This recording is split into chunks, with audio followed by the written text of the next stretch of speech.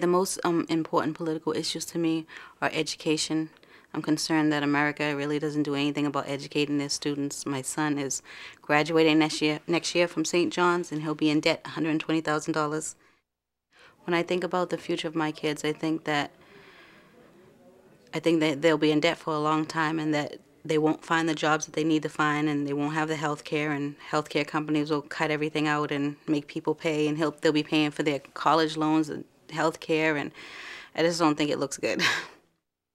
If I could talk to one of the presidential candidates, I would urge them to come up with some kind of plan to allow all children to go to college if they want to. I think that every child should be able to go to college or to higher education if they have the grades and if they are willing to do everything they need to do. They shouldn't be stopped because of money.